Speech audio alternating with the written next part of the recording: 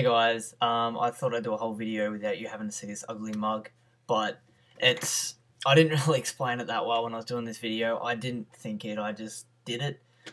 I was showing my mum, she couldn't really understand how I was doing this. So I thought I'd come on and do it for you, or tell you about it. So what we're doing, so this is my real image, okay? So this has got all the colour and all the original stuff. This is my tracing paper, or the duplicated layer that we've put on top of it. Okay, so now, it's covering it. Okay, so it would be covering it perfectly. What we've done, we've saturated all the colour out of this. So this black and white one is giving the idea that there is no colour in the image. Now what we're doing, we're just erasing this black and white part, okay, which then reveals the colour. I'm not adding any colour, I'm not getting the paintbrush, I'm not putting that red into the image, that's already there. We're just hiding it with this black and white. I do describe it in the video later on, as in having a bit of, like a drawing, putting tracing paper over the top, that's black and white. Okay? And then we're just cutting part of that tracing paper out, revealing the colour. So please don't think that I'm adding any colour into this image. The colour's already there. I've hidden it with something on top of it, and then I'm just erasing that top part out, so then it just reveals it. If you do have any questions about it, please email me, because it may seem so simple in my head because I've done it so many times, but if you don't understand it, please email me. I'll put my email here, and just send me a link anytime, and I can send you a video response, or I can just send it to you in a text document. Well, as my title said, I'm going to make a video on how to use certain color selection to effectively in an image in Photoshop, CS3. It may seem simple to some people, but others don't do it right, and it turns disgusting. So what I'm going to do, open my conveniently placed image. It's on my desktop. It's in RAW format, so I'll just keep it as it was. Okay, here's an image I took in You Yangs, out between Melbourne and Geelong. This is a friend's brother writing. So, what we want to do is make it a little bigger. Okay, put it. Oh, there we go. Okay, so you want to go over to the layers section down here, double click on it to unlock it, and we'll name this, we'll name it color image, because what we're going to do, click OK, we're going to right click on it, duplicate this layer, and rename that, where are we?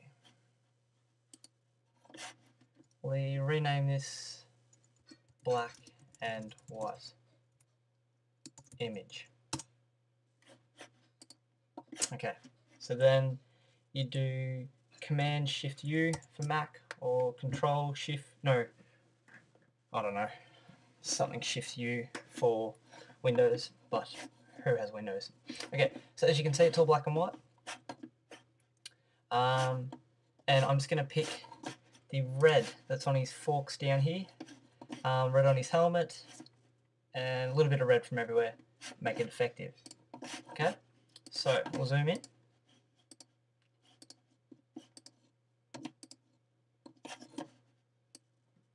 I'm running that at 200%, which is pretty good. Still means it's accurate. Now you need to get a small eraser. I usually use it on about 10. There we go. See, nice and small. And you just simply erase.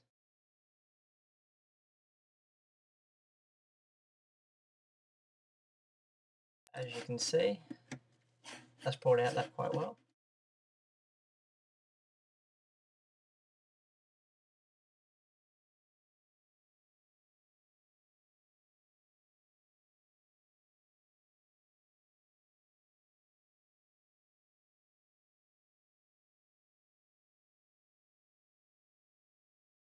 Good thing to do if you can't remember what is colour or not.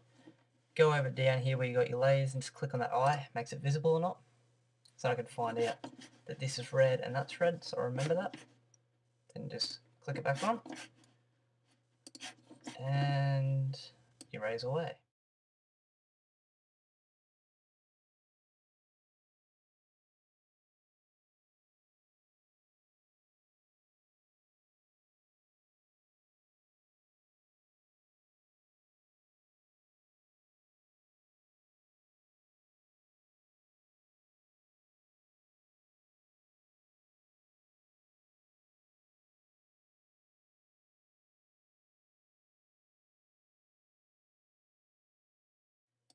So technically what we're doing here, it's like we've just got a bit of tracing paper, which is black and white, and we've just placed it over top of a colour image. And by doing this, all the colour's hidden until we start to cut out parts of the tracing paper. So that's what we're doing here with the eraser. We're not adding any more colour, we're just cutting little parts out to reveal the colour that's hidden behind it.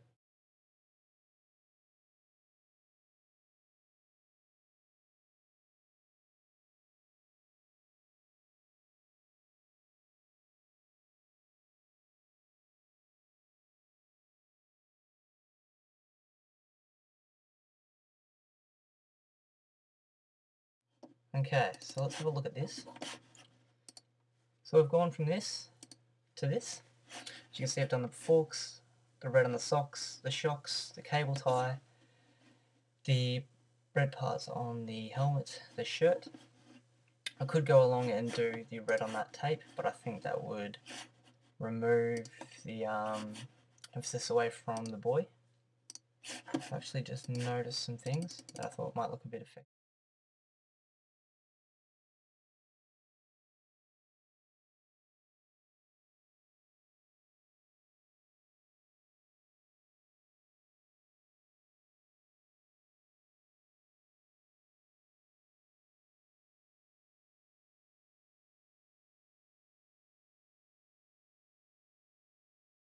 So go back, click the layer back on, that's our final product.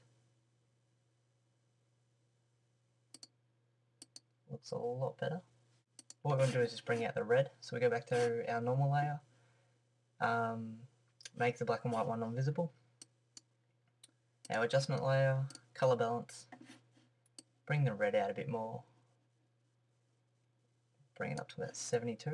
What we want to do is you've got to drag it from on top of the black and white layer to in between it, the colour on the black and white. As you can tell, we go back to black and white. That's what it's like now. If we go down here and deselect the visibility, there's a bit of a difference. As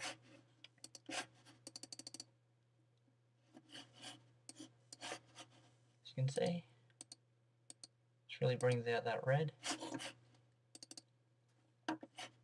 And then all you have to do, Option G for copyright.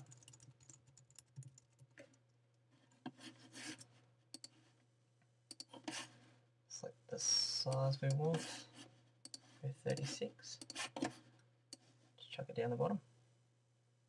And we're done. Hope you enjoyed the tutorial and that you can get something out of it.